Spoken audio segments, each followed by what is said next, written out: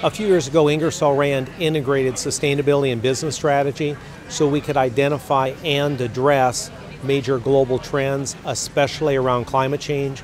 Ingersoll Rand defined sustainability as number one, profitable growth, number two, improving the social environment, and number three, improving environmental issues. Okay? As a result of this, at the 2014 UN Climate Summit, we announced a bold climate commitment. This climate commitment is threefold. Number one, we're going to reduce the greenhouse gas emissions footprint of our refrigerants portfolio by 50% by 2020. Secondly, we're going to set aside $500 million to invest in new products and solutions to accomplish that.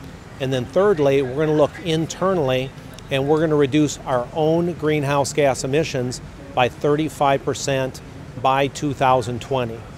We're taking this seriously. We account for this on a quarterly basis, and I can say through 2016, we're actually on or ahead of pace to hit our 2020 targets.